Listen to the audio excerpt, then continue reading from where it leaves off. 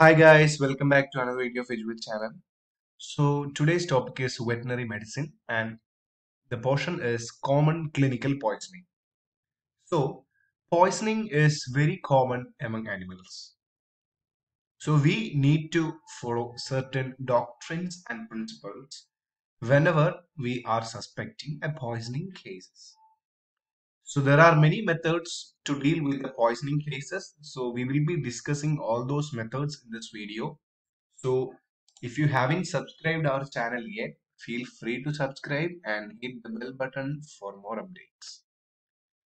So moving to the introductory part, so whenever the animal get access to certain potent poisons that leads to death. So poisons such as herbicides, insecticides, rodenticides and metals and the paints, they will be accounting for the majority of the poisoning cases which we are finding in the field. So in most cases, either they will be causing the nervous excitation, nervous weakness, or gastric irritation and bleeding, vomiting and diarrhea. So the common poisoning conditions in all species of animals that are accidental herbicide poisoning or pesticide poisoning or organophosphate or organochlorine compounds. Next is nitrite or nitrite toxicity. Next is ectoparasiticides toxicity, that is amitraz, is very common in case of whenever we are suspecting demodicosis and all, we will be giving amitraz shampoos. So the animal will be accidentally leaking the amitraz and the poisoning will be happening. So cypermethrin and deltamethrin, that is pig tips. Drug toxicity such as penicillin and helminthic, ivermectin toxicity. Heavy metals such as lead and mercury. Now, herbivores are more susceptible to plant poisoning. There are many plants which having poison contents. Ruminants are highly susceptible to urea and non-proteinaceous nitrogen toxicosis. Other poisonous plants are Lantana camara, Mimosa invisa, and strychnine poisoning. It's very common in case of mushy areas. So these are some important poisonings and toxins or toxic plants affecting the body system. So the main system will be dealing and will be telling the poisons. So in case of gastrointestinal system, mainly arsenic, molybdenum, amitraz, propylene glycol, irritant oils, toxalbumin, urea toxicosis. Cardiovascular system, mainly cardiac glycosides in many plants will be affecting the cardiovascular system. And moving to the respiratory system, manure gas poisoning, that is hydrogen sulfide and ammonia and methane. Whenever we are making gas from the manure, there will be expulsion of many poisonous gases. So animals will be inhaling those gases and it will be attacking their respiratory ciliary mucosa and many respiratory problems will be faced by the animal. Next is the urinary system. So the main problem is ochratoxin and citrulline toxin. They will be attacking the glomerulonephro system and glomerulonephritis will be the main problem and the urine content will be having different color, different odor and this can lead to even acute renal failure. Next is the musculoskeletal system. That is mainly aluminium fluoride and toxicosis such as they will be attacking many enzymes of the muscular system. So the contraction will be blocked. The proper muscular contraction will be blocked due to the attack of certain ions on the enzymes. Next is hepatic toxicosis. That is the very famous aflatoxin. So whenever aflatoxic happening, hepatic fibrosis occurs and this leads to hepatic toxicosis. Moving to the blood and lymphatic system, mainly copper poisoning and cyanide poisoning will be affecting the RBC, WBC and platelets and this will be inhibiting the erythropoiesis and the clot formation capacity. And there are many anticoagulants that is used in the rodenticides and all. So this is very common. Now moving to the nervous system, the main compounds are bromides and borons and mercury and lead. And certain fungal toxins and plant toxins may attack the nervous system that will stop the brain perfusion. Oxygen will not be reaching the brain and there will be cerebral edema, cerebral coma and all. So many organochlorine compounds are example. Now moving to the skin, that is selenium toxicosis, iodine toxicosis and certain plants. So suspicion. So common symptoms exhibited by large animals at this time, that is whenever we are suspecting a poisoning, is sudden death will be there, salivation, vomition, neurological signs, presence of moldy feeds, presence of household waste and medicaments, sewage water contamination, presence of dead rat or rat waste, spray of insecticides and weedicides, use of paint, etc. So moving to the treatment protocol, that is prevention of further exposure. First of all, we should prevent the further exposure. If at all some poisonous plant is in the near of the animal, we should take it away from the animal so that animal will not have exposure to that poison again. Next is supportive or symptomatic treatment. If at all the animal is having convulsions, first of all we need to balance the convulsions or we need to eliminate the convulsions. So we will be giving anticonvulsive drugs.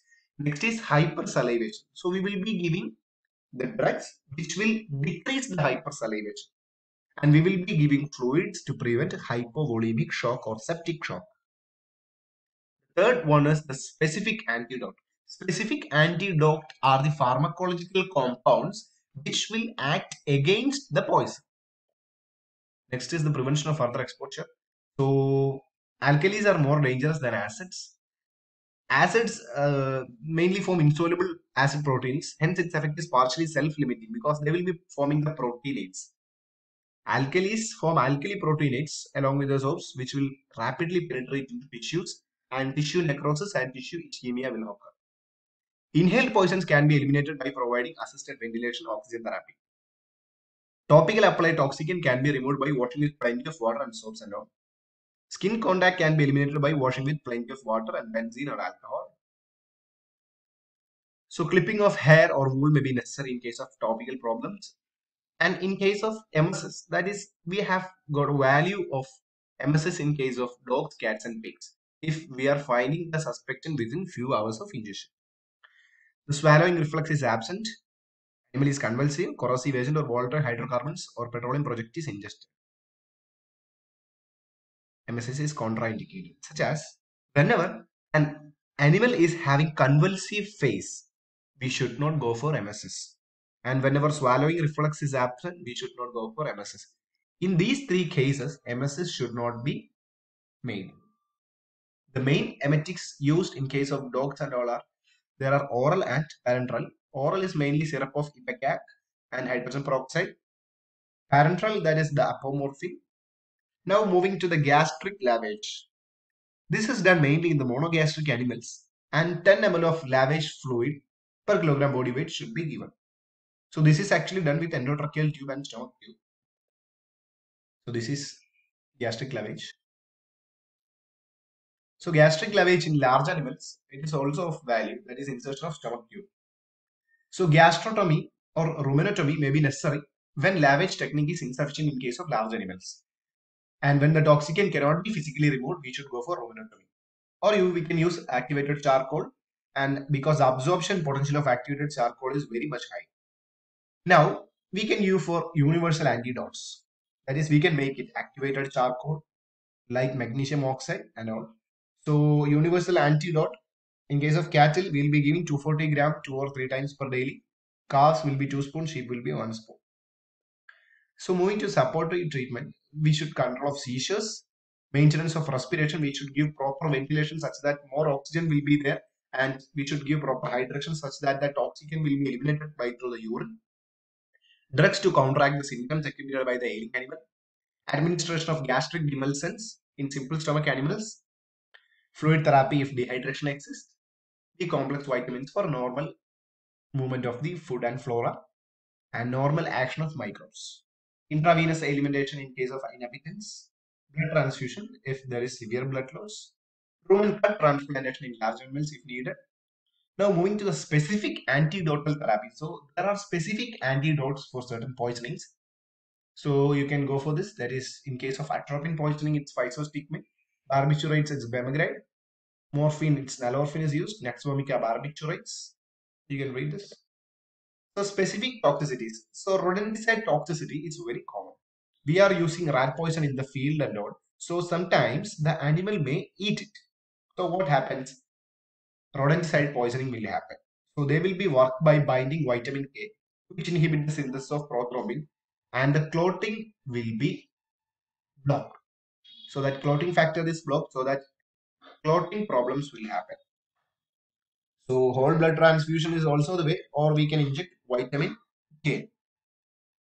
So acetaminophen poisoning. So the common drug for analgesia whenever we are using it, antidote is actually N-acetylcysteine. In left toxicity, we can see the basophilic stippling. Diagnosis is large nucleated RBCs, that is basophilic stippling. Now remove lead from the GI tract. First of all, we should go for gastric lavage and we should give chelators and IV fluids for dehydration, diazepam and phenobarbital to prevent the convulsive problem. In case of pyrethrin and pyrethroids, bath the animal and use benzene or alcohol. If at all it's going inside the mouth, you can go for vomiting and charcoal cathartics. Atropine can also be applied. So organophosphates and carbamates inhibit cholinesterase activity. They will be inhibiting the cholinesterase activity. So atropine is the best method. So thank you guys.